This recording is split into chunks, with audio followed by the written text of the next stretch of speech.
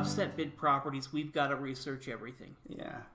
You know, here is an interesting one, which, actually, let's see. 105.77. Oh, hold on here. I clicked on the wrong number here. We need 105.7789. No, probably would have been not bad either. Yeah, it's true. I think just about all of them. You know, that one had a $13,000. It's just what's on the deed. Yeah, that's the big risk with the with yeah, the yeah. properties. It's true. Like for instance, this property right here is a really interesting one. So we've got a $5,000 opening bid. You know, a pretty low opening bid amount. We've got the address there.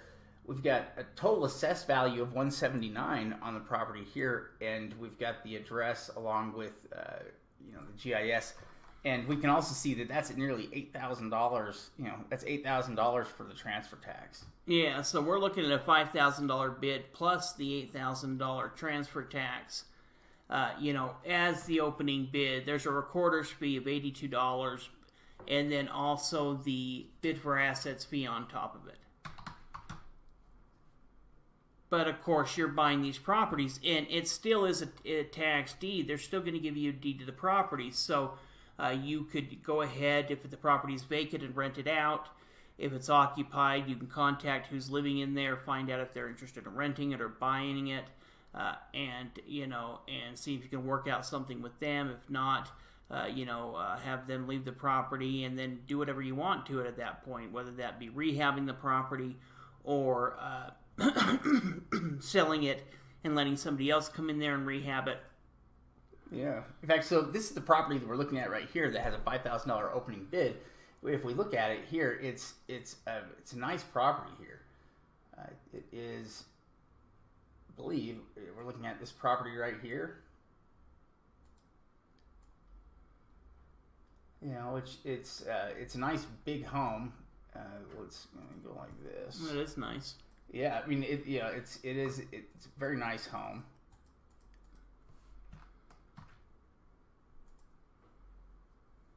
And we go to look at it, and it's got an estimated value of $403,000. You know, a rent estimate of $2,300.